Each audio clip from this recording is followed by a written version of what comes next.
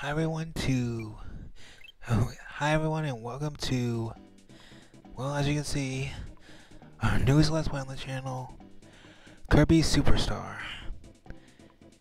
This one will be a long one, and not for the reasons that you would think. Well, probably, actually, that is the case. Anyway.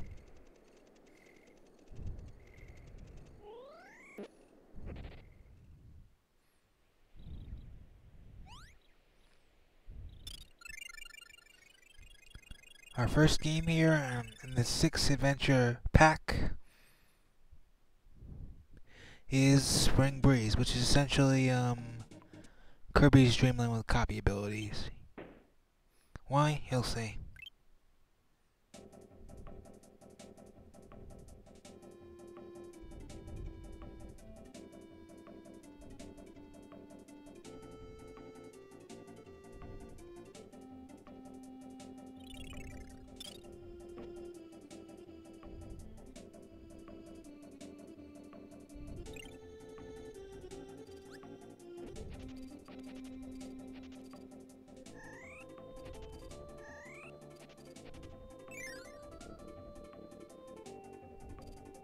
Oh, like we need to know how to jump.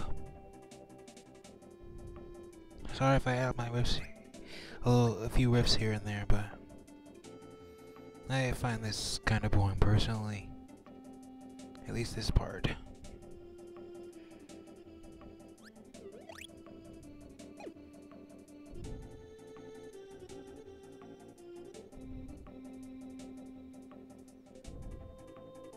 I'll point it out later, but this, the tutorial is actually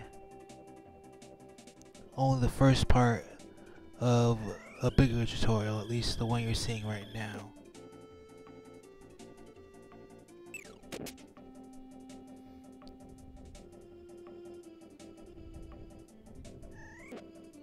I guess I don't mention it. I'll bring it back up later.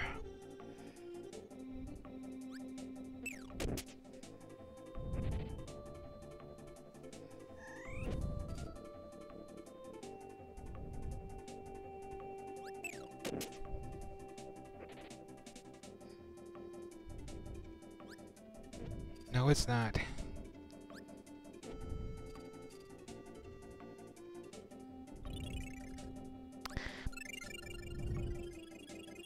Anyway, let's get on with it.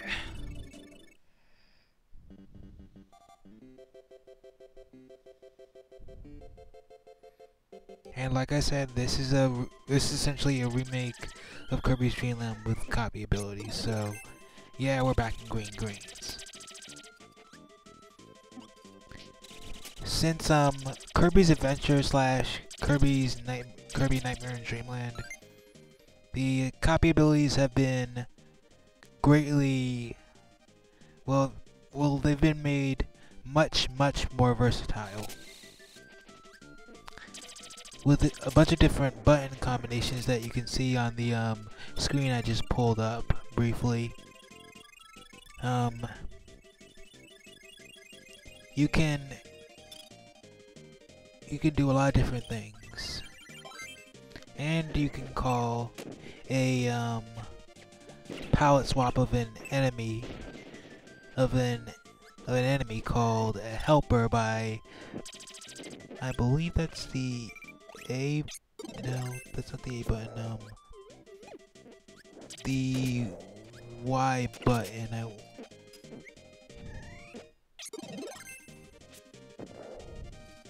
I think it's the Y button in the SNES version. Correct me if I'm wrong.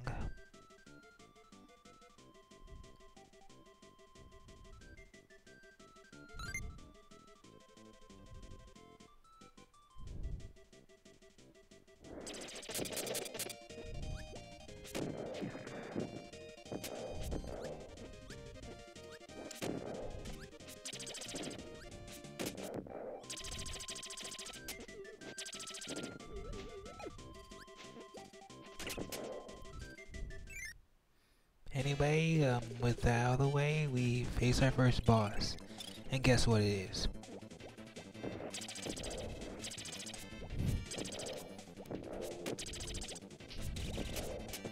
And by the way, that was pretty much a rhetorical question.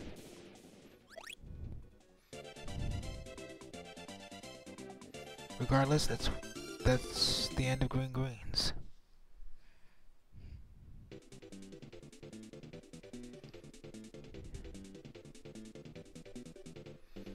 And here we take a trip back to the Float Islands. And this guy can give us the fighter ability, which basically lets Kirby throw a ton of punches and rip off Street Fighter. Well, like, no, it kind of is ripping off Street Fighter in a way.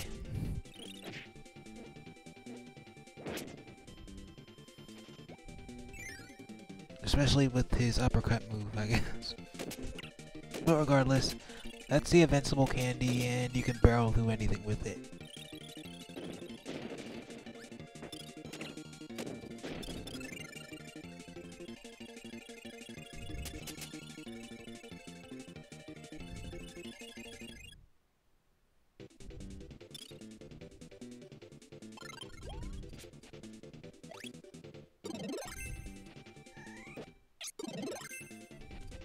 And if you recall Nightmare in Dreamland, you can probably remember what the crash ability does. It's a screen nuke. You could tell. Well, I could have fought low, low, low, and la la la. Normally, and I decided to not do that for some reason. Anyway, bubbly clouds.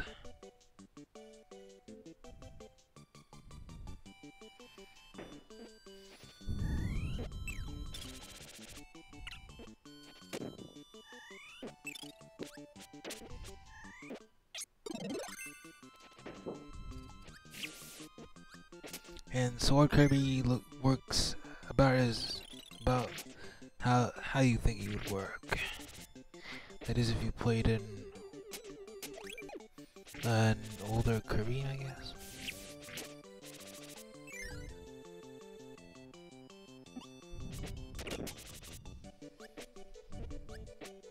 He's got a variety of chops and thrust moves, and he's pretty much more diversified.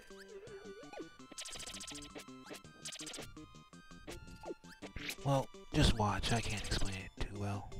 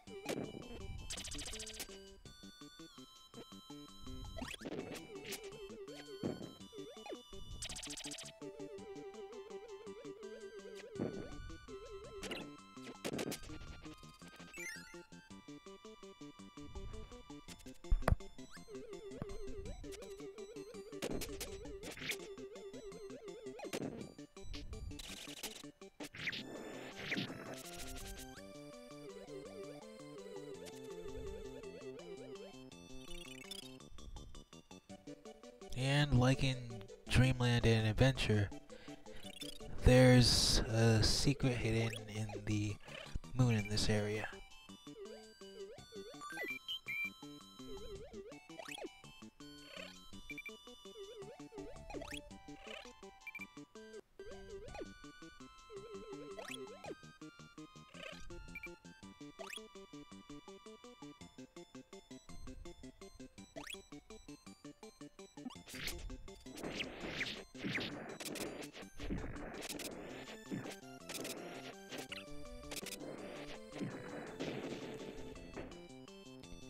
after you deal with Bonkers here, you get access to the hammer, which is probably, while it was probably incredibly, while it was incredibly powerful, in Adventure and Nightmare in Dreamland by proxy, it's utterly unstoppable if you know how to use it in this game and its remake.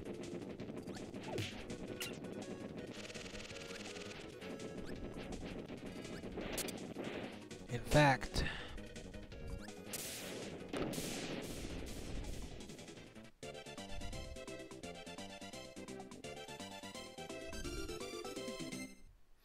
I'll keep it for the next boss fight.